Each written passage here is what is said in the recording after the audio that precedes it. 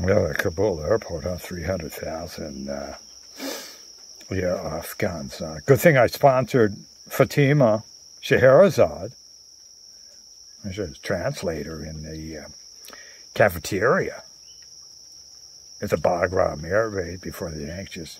Why'd they give that away with all the military stuff? Fatima. No, don't put clothes on so early. Have you mastered making American pancakes yet? I'll cook them in butter. Thank you. That's the secret there. Avalik, lick. Lickety split. In the split.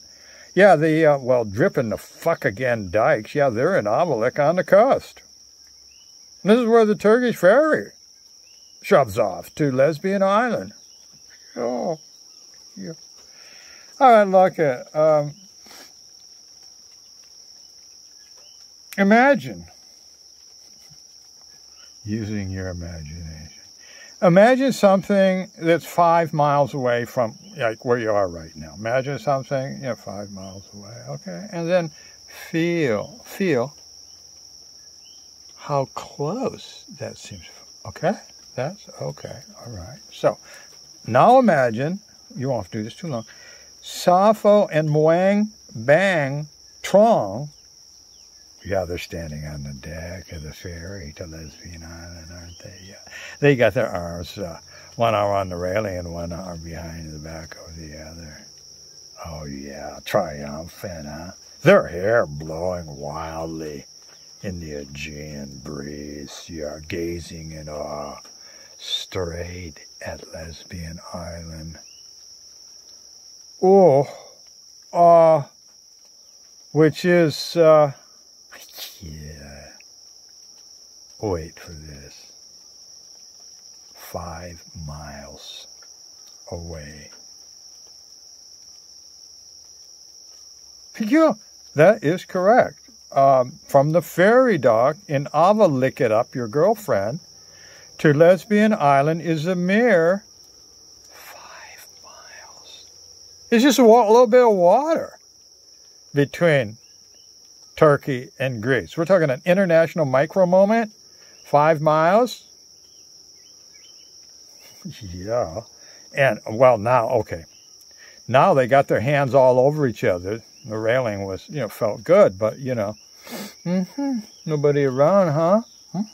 Bang, her hands go under Sappho's blouse, and, she's so buffed out. Even her boobs, like, go boom, boom. A couple of men go down in the boxing ring in Brooklyn on that. Well, she just grabs a Bang by the crotch and just starts rubbing up on her lucky rabbit's foot. Huh? This is a Titanic moment. The movie. The Titanic, okay? We're talking romantic. Escape. Cue the swelling music on that movie. This is what it's like for them, and... well, from this intimate, small distance, they smell pussy. Wafting across the narrow channel from Lesbian Island. Look, you could take a prestigious $500, long weekend tantric workshop in California, and they'd gladly take your money to tell you that this pussy wafting aroma, nectar, it's got a fancy Sanskrit word. Every Sanskrit word costs you $50. It's called Amrita. In the temple of the original Sappho, who was born here in 630 BC,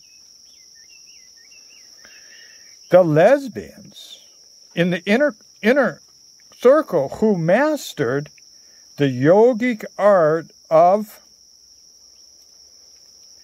squirting forth Amrita, female ejaculation, We're talking Amrita shot from a cannon from thunder thighs into the mouth of your lover? If you've never been juiced up by a female ejaculator extraordinaire, you haven't really gone down. Yeah, and so these lesbians, I mean, Sappho's main chicks, they mastered female ejaculation of Amrita, and they became the dominant, powerful tribal leaders, the cult leaders. Yeah, I'll play a lyre to that. Lyre. L-Y-R-E. Yeah, it's like a little Greek harp. You heard of lyric poetry? That's what Sappho wrote. That's why they call it lyric poetry, because it's accompanied by a, harp, lyre. I'm telling the truth on that. Okay. Well, okay. This female Amrita nectar, fragrance of the goddess, wafts most strongly across the narrow channel at sunset, when the Greek Aegean Sea is most calm.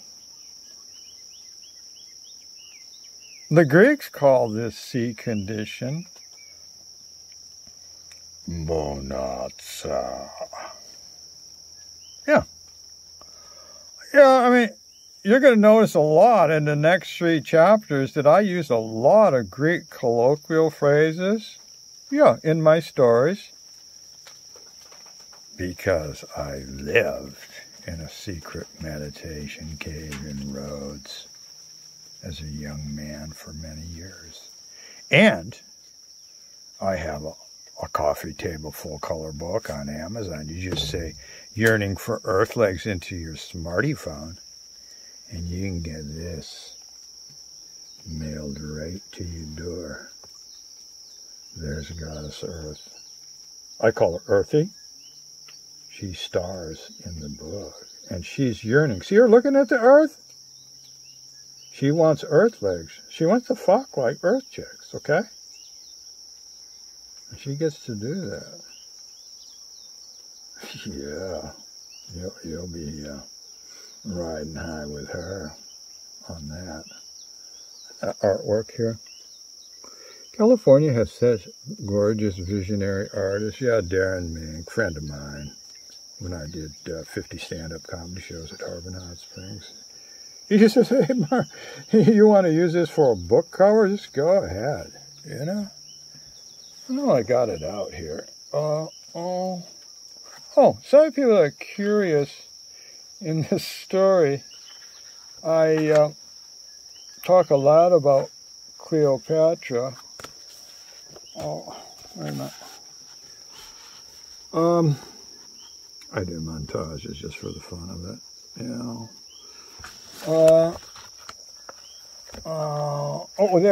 There. Cleopatra was 30 in the story, and I was 20. There I am, 1968, buffed out 20. Look at those mischievous eyes, and she's 30. Me 20, her 30, bang, bang. Oh, she got those rings on her fingers. She makes those. Oh, I could just go on and on. But, I mean, just, grab this book. It's just so beautiful. So, just the illustrations in this book. There's Chief Joseph and an Earth Mama Oracle from San Francisco. Well, therefore I speak peasant Greek. Well, yeah. So I'm enough to make jokes in Greek to Greeks. Yeah. Some a lot of fun to have around, huh? On a taxi ride in a Cafaneon, Pension, Taverna. Yeah. Now, for example, Ine anthropos alatra oreo trelos. Translated, Ine, I am a man, anthropos, anthropomorphic man, who is très crazy. Allah, but aurea très. I'm beautiful crazy. Always gets a laugh from the Greeks. I used that on the Greek ambassador in the embassy in San Francisco to get a visa. Yeah. Okay. Sappho and her bang are on the ferry. So Sappho amuses Wang Bang Tang with a final erotic story about the wildest party that ever came down in the Virgin Islands. And that party was just 7 days before she was on a jet with saxophone and Sphinx to Europe. She'd never been out of the States before. So kick back with Bang and savor this female-oriented story. Got away from those men for a while. About the wildest hippie party in the history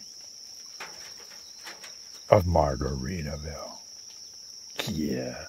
Cue Lord Tennyson.